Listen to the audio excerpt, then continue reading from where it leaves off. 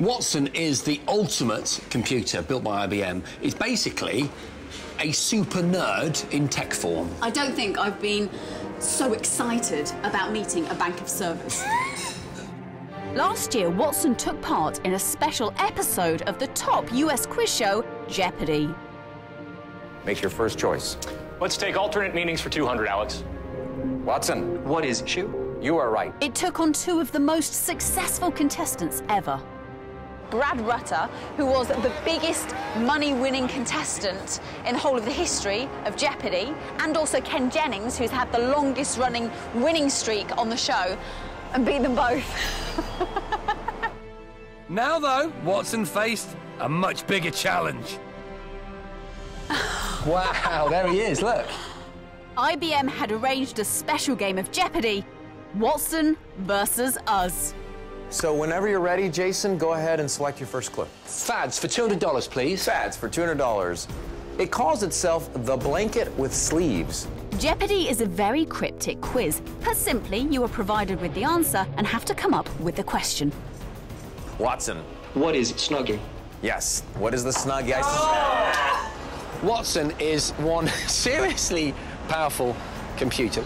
90 servers. Each server has 32 cores. So we're used to saying dual core or quad core for our home gaming computers. 32 cores for each of the 90 servers.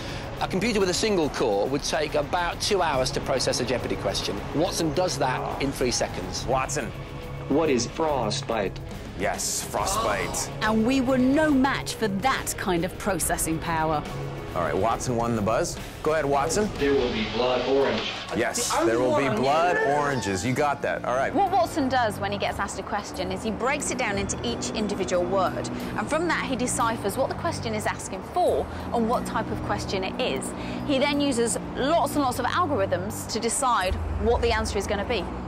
Watson. No, I got there, man. What is the Hard Day's Night of the Living Dead? Oh, Yes. Nah, I knew that, man. Tim Gunn.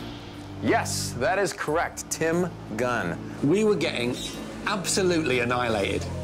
This is why I don't play Trivial Pursuit at Christmas. Yeah, it was not looking good. I always wondered what it would feel like when I realised that machines were finally going to take over the world. And I never knew it would be like this. Yeah. I thought it'd be like a battlefield, and I'd be like with the resistance in the trench, you know? But actually, this is far more humiliating. Yeah. Should we go for fashion, Polly? Yeah, let's Should we go try for fashion? it. And then, suddenly, our luck started to change. It's the last name of the designer whose website is usa.tommy.com. What is Hilfiger? Back of the net. Jason. What is Rolls-Royce? Yes, well done. Rolls-Royce. What is Tamagotchi? Yeah, baby! We were on a roll. You got it, Pollyanna. Jeans. That is correct. What are jeans? Yeah, Very well done. Pollyanna. Brats. That's right. Damn! Awesome! You got 2 answers on Watson. This is incredible stuff. Who is this guy? What we didn't realise was that because we'd been so rubbish in our first round of questioning, some guy in the back had actually dialed Watson down to, like, stupid settings so that we could get in and answer some questions. But then, when we managed to get a few questions right, they cranked him Whacked him back up to genius! Then we didn't stand a chance. What is Arm & Hammer? That is correct. Who is Giorgio Armani? That is correct. What is Hershey's? That is correct. Who is Emma Lazarus? That is correct. It was all over. Watson was victorious. The humans had lost again. We have glimpsed the future. Playing Jeopardy against that entity is very significant. On a species level, it raises all kinds of very exciting and also quite scary questions.